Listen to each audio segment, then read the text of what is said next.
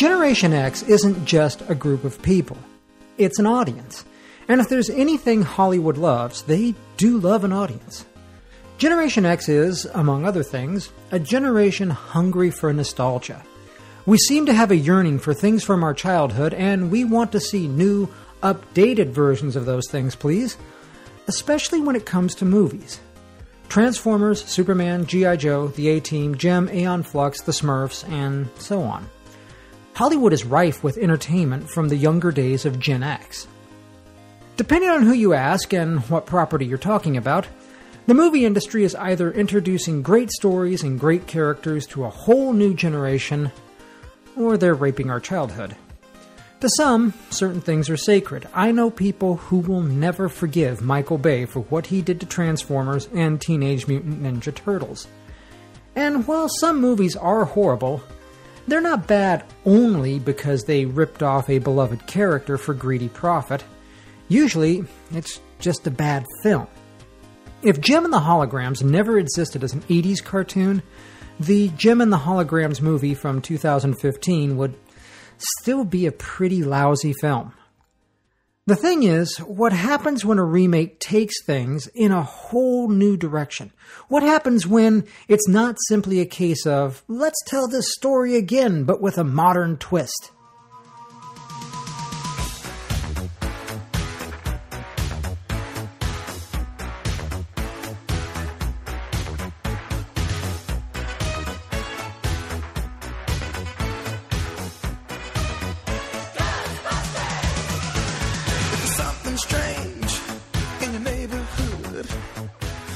2016's remake of Ghostbusters, a movie released originally in 1984, unleashed a rare controversy upon the remake landscape. This time, the fans weren't decrying it just because it was a remake of a beloved classic horror comedy. It wasn't because it wouldn't carry on with the same storyline as the original.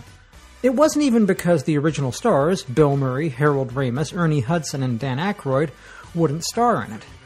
Never mind that Harold Ramis died in 2014, shattering the dream of a full-cast remake. No, seemingly millions of Ghostbusters fans were pissed off because the new Ghostbusters crew was entirely female. I'm Daniel Messer, the cyberpunk librarian. Welcome to Generating X.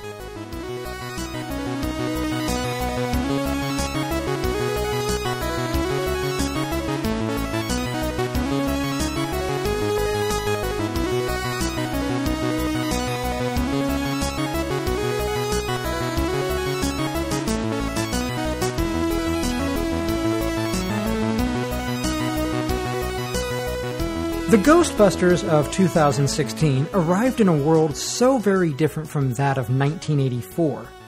The original movie took place in a time before the internet, before a computer in every home and a smartphone in every pocket. People watched television shows when they were on, rather than recording them for later. Time shifting sounded like something that Marty McFly might have done. After all, in 1984, VHS cassettes were still considered a pretty neat idea. If you think about it, the plot of the original Ghostbusters wasn't all that different from lots of movies. There's a group of guys who need to save the world. Along the way, there's a lady who needs rescuing, bureaucracy that needs fighting, and wrongs that need righting. Busting ghosts was a pretty unique angle, but Scooby-Doo had been doing that for years, just in a different way. No, it could easily be said that the thing that made Ghostbusters so good was the cast.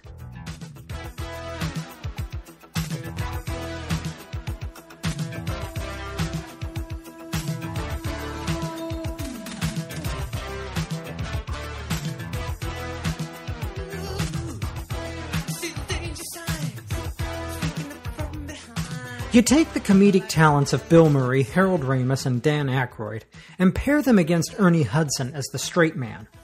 Throw in Rick Moranis, who, strangely enough, provides comic relief in a comedy, and then give us Sigourney Weaver as the beautiful lady in over her head. That was a winning combination right there. And though she didn't have large amounts of time on screen, Annie Potts was amazing as the consummate New York smartass. Not a bad bit of acting since she's from Tennessee. Really, the plot is ridiculous. College professors create a startup as paranormal exterminators. But with that cast, we bought into it all the way. Then along comes 2016 and a new Ghostbusters movie, and almost all the gang is back. Except for Harold Ramis, may he rest in peace. One problem though, they're not the stars. No, we've got 4 new people in the starring roles. Kristen Wiig, Melissa McCarthy, Leslie Jones, and Kate McKinnon. And you know what all 4 of those people have in common? Well, if you listen to this new world full of Gamergate, men's rights advocacy, and Twitter bullying, then the shocking thing these 4 people have in common is vaginas. My God, they're all women. The new Ghostbusters is gonna suck. The online rage surrounding the movie was hard to ignore, and almost all of it centered around the stars and their gender. Very few, if any, of these armchair critics were complaining about the plotline, or the leap to CGI from practical effects, or the comedy. No one even cared if it was funny or not. None of that seemed to matter so long as the stars were wearing bras. The fact that all the original cast members were featured cameos in the movie did nothing to placate the misogynism. Their childhood was dead. Ghostbusters was ruined forever. Me? I say to hell with these people. If you're not going into a movie with an open mind, remake or not, then you're not giving the movie or yourself a fair chance. And if the all-female cast is all you're going to focus on, well, then you've already lost me. There was a similar, though not so brazen, outcry when it was discovered that Star Trek Voyager would have a female starship captain. I guess it was okay for Uhura to answer the phone and talk to Starfleet, but putting a woman in the captain's chair? That was a step too far for some people. The thing is, few people seem to recognize that, like the new Star Trek movies, Ghostbusters is set in an alternate universe.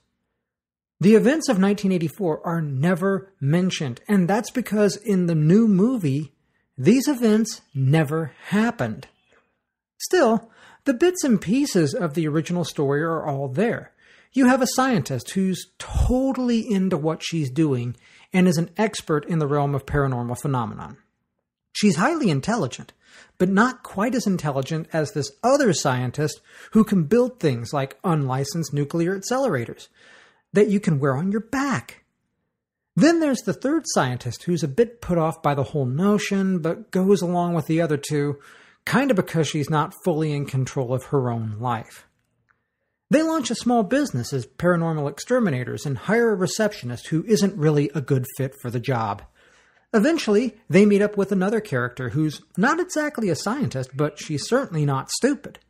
They give her a job, and the 4 of them go out and capture ghosts, fend off unwarranted and incompetent government interference, fight off a massive threat in the form of an interdimensional paranormal portal, and save New York City and the world from a powerful entity from the other side. I've literally just told you the plot of both Ghostbusters movies. But what matters is the details. How these events happen are totally different from one movie to the other. Bill Murray, Dan Aykroyd, Ernie Hudson, Annie Potts, and Sigourney Weaver showing up in other roles in the new movie? Not only is that fan service, it's a nod that some people, places, and things may look familiar, but they're not quite the same. Ghostbusters is a classic example of a generation latching onto something as if it belongs to them, when it really doesn't. Sure, Generation X watched Ghostbusters when they were kids, and it was a huge part of our childhood. There were Ghostbusters toys, video games, and even a cartoon that ran 140 episodes. It's easy to see why Gen X and generations before and after lay claim to certain parts of popular culture as if it belongs to them. When something is such a massive part of your world as you're maturing, it becomes part of your cultural unconscious. It's always been there, even though the original wasn't there before 1984. Thing is, a movie doesn't belong to a generation any more than it belongs to the caterer who brought snacks to the set while they were shooting the film. Because it's part of the collective childhood experience of a generation, it gains a spatial and totally illegitimate significance. The movie belongs to the viewer. For that brief period of time when you're watching it on the big screen or your own screen, that movie is yours. It doesn't matter if it's a blockbuster new release or if it's a Buster Keaton comedy from 1926. There are few people around today who would lay a generational claim upon a Buster Keaton movie. And yet that doesn't make those movies anything more or less than something you may or may not enjoy. I guess it all depends on whether you're into Buster Keaton. But for me, in 2016, I went into the cinema to see Ghostbusters, and I went in with a similar mind as when I saw the original movie at my friend's house. I knew it was a comedy, I knew that there were 4 main characters, and I knew that ghostbusting was involved. Other than that, I was ready for something fun and funny. And damn it, I got it too, in both time periods. Folks, the new Ghostbusters is just like the old Ghostbusters, while being totally different. It's hilarious. It's got some spooky bits. I love the characters, and just like with the original, I have my favorite. See, I love all the Ghostbusting dudes, but when you get right down to it, Egon is my man. Dr. Egon Spengler, played by Harold Ramis, is one of my all-time favorite movie characters. Why is that? Well, that's another show in and of itself, but let's just say I really dig semi-crazy nerd characters. So needless to say, I absolutely fell in love with Kate McKinnon as Dr. Jillian Holtzman. She's a brilliant, slightly off-center, queer scientist engineer who isn't there to be a gender-bent Spengler. No, she's very much her own character. She's her own person. The great thing about the new movie is that while all of these characters share some things in common with the classic ones, they're still unique. Aaron isn't Peter, Abby isn't Ray, Patty isn't Winston, and Jillian certainly isn't Egon. These are new people in a new story. The story rings in harmony with the original, but it's not the same chord. The new Ghostbusters isn't the old Ghostbusters, and it's not really meant to be from what I can see. It's a new take, as I said, an alternate universe, something different, and yet the same. But if you want to rage at it, because it's an affront to your version of the movie, okay, but just consider this. The original Ghostbusters came out in 1984. This new one, it came out in 2016. And you know what that means? This new one, it doesn't belong to you.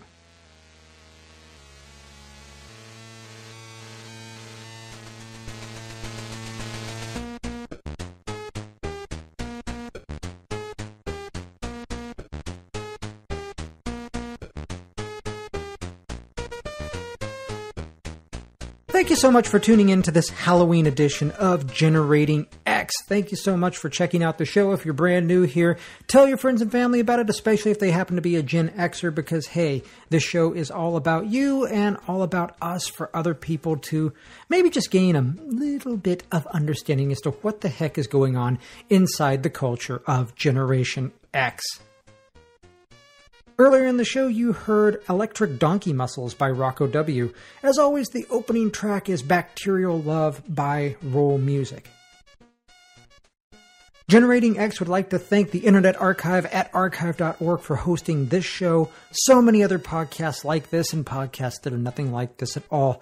Check out the Internet Archive at archive.org, where you will find all kinds of great content, from ebooks to software to video games to movies to all kinds of great stuff. They've got some great classic horror films over there, so if you need a little something, with that classic bent, something kind of fun and cheesy for your Halloween evening tonight, well, strangely enough, you can get something over at the Internet Archive. Check them out at archive.org.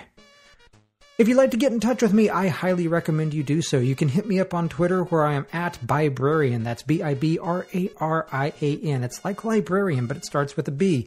You can also join me at facebook.com/cyberpunklibrarian, where we talk about this show and my other show that is all about the intersection of libraries and technology. That's right, Cyberpunk Librarian. If you're into libraries, if you're into tech, and if on the weird off chance you happen to be into both, you might check it out. Same site at cyberpunklibrarian.com/podcast, where you can find show notes for this show and all kinds of other shows before and after.